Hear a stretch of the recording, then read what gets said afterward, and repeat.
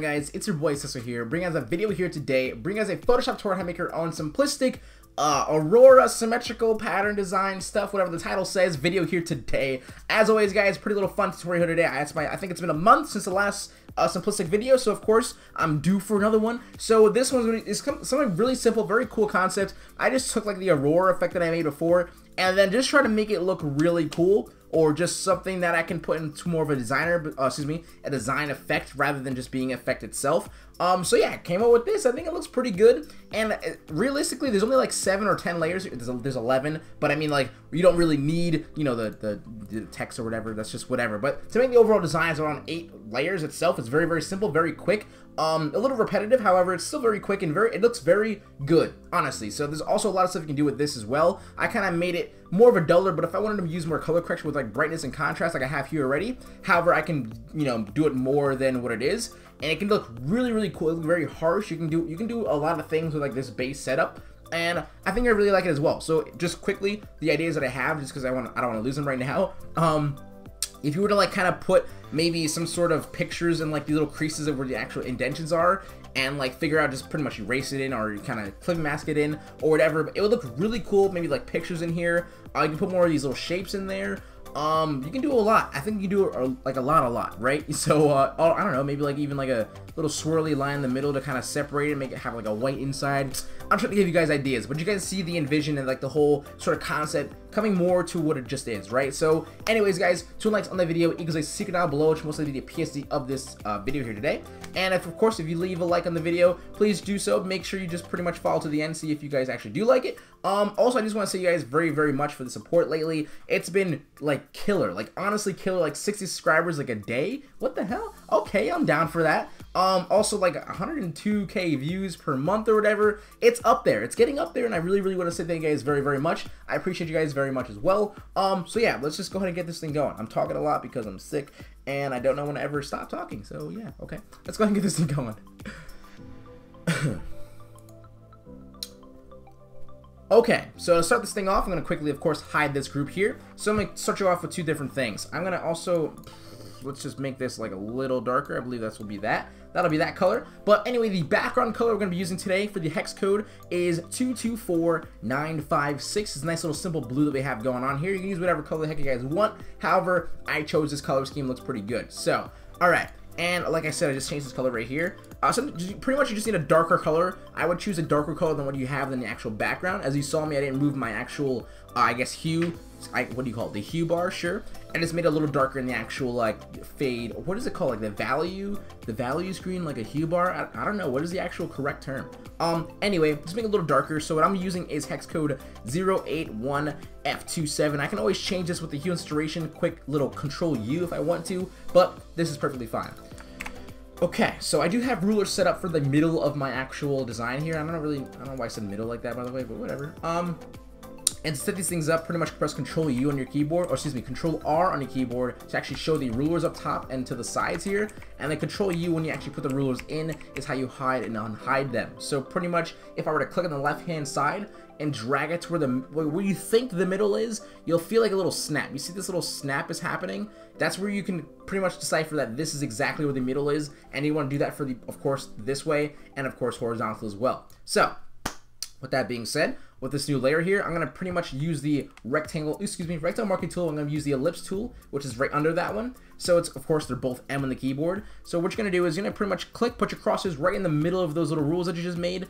Press Alt and Shift. I don't know why I said Control, but what happens is if you press Alt, wherever you clicked, it keeps in that orientation. If you don't have this, then you're looking at something like this. If you hold Shift, it makes a perfect circle. So holding both Alt and Shift will give you exactly what you guys want. So this is gonna work for me. I'm gonna put this like right around here. Like the circle's gonna be a little bigger than what the actual banner dimension is. This looks perfect. This works. Okay, what's gonna happen is I'm gonna press B on my keyboard.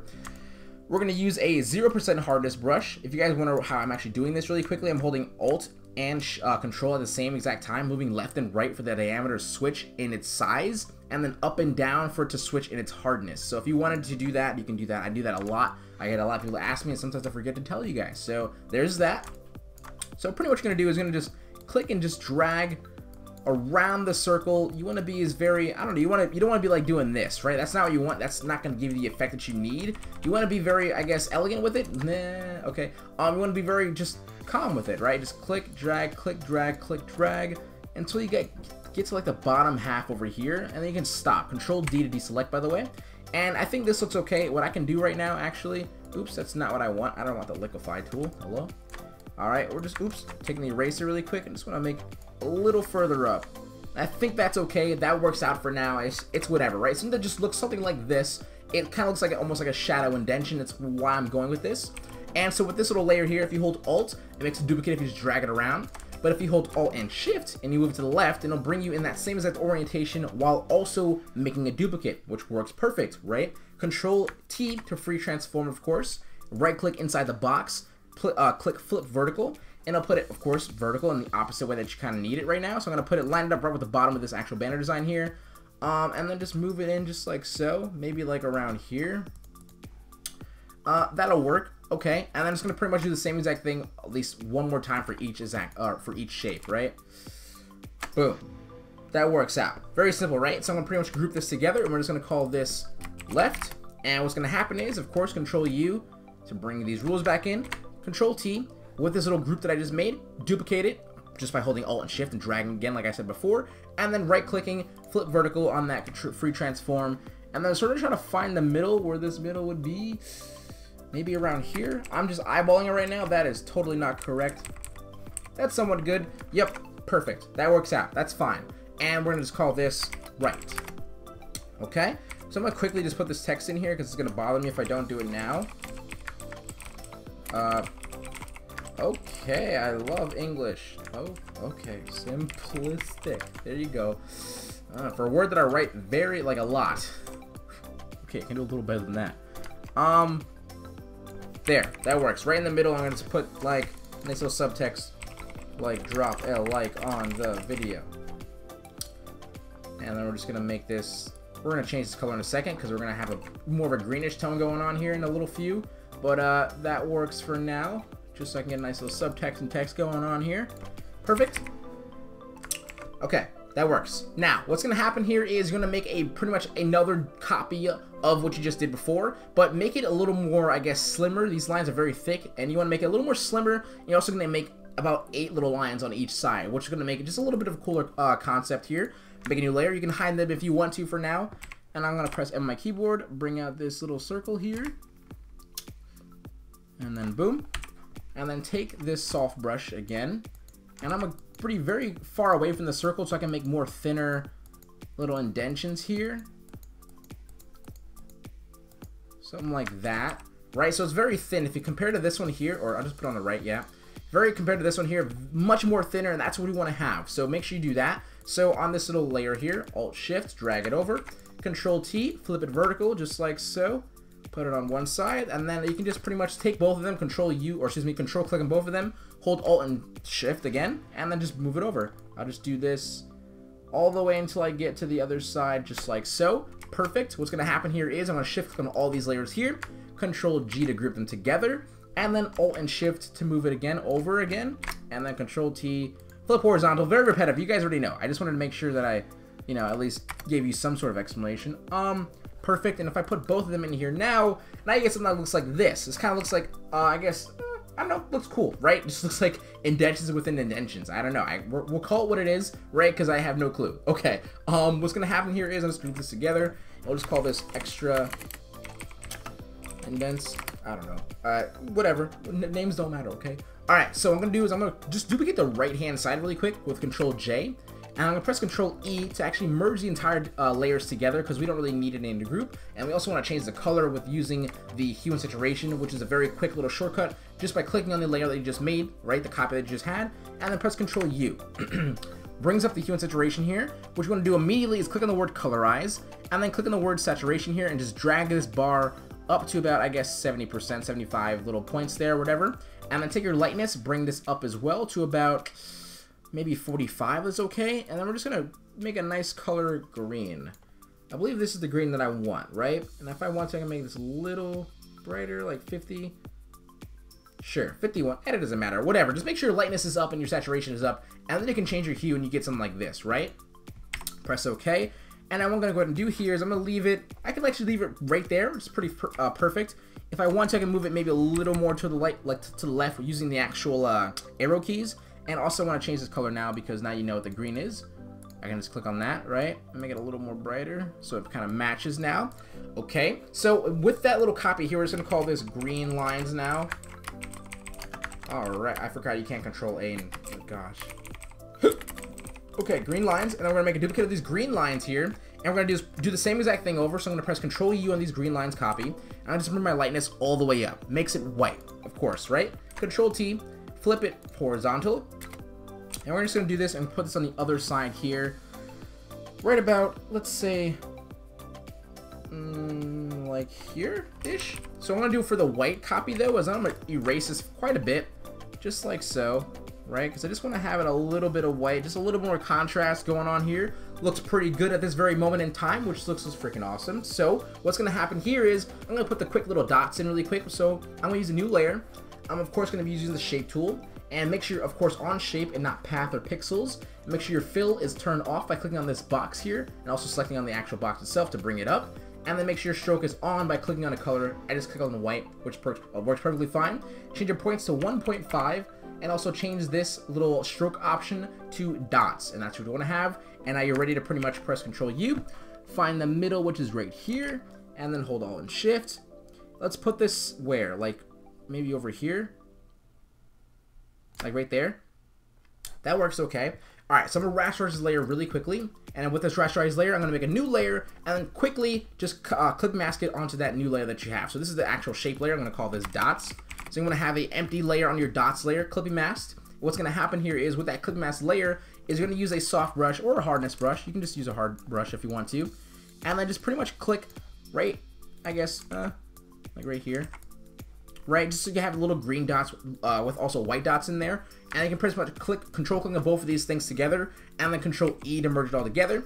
And what's going to happen here is you're going to press Control U to hide these layers. Take your eraser, and then just sort of erase, just something like that, right? They just look, it looks okay. I could have put it in, I feel like these should be over on this side, so if I want to, I can move it over, but it's whatever. You guys kind of get the concept. That looks okay though, right? That works out for now. All right, so this is the new, let me make sure I call this dots again for you guys. All right, so quickly add two little things here. So vibrance here, take your vibrance, just put this up to about 40%. For the vibrance, just leave your saturation alone, that's perfectly fine. And then one last brightness and contrast for your color correction here, and you're gonna pretty much use 18 brightness and 45 saturation. What the, or 45, what the heck was that, by the way? That was weird. 45 contrast, excuse me, not saturation.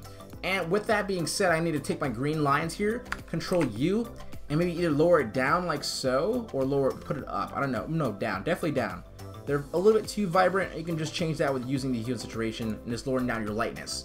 And I think that looks pretty good. Looks pretty baller. Okay, that works out. So the last thing I did was these little pattern lines. If you guys don't actually have my little pattern lines, they're not mine, excuse me. If you don't have the pack that I have, I think you can find it very easly. If not, I'll put it in the secret download as well, so you guys can just work on that, right? So what's gonna happen here is I'm gonna make a new layer for now. And I put it all the way on the bottom, of course, just right above the actual background color. What we're going to do here is we're going to find the middle, press M on our keyboard for the ellipse tool, right? The ellipse circle tool. And we're just going to pretty much put it right here. Or like right here.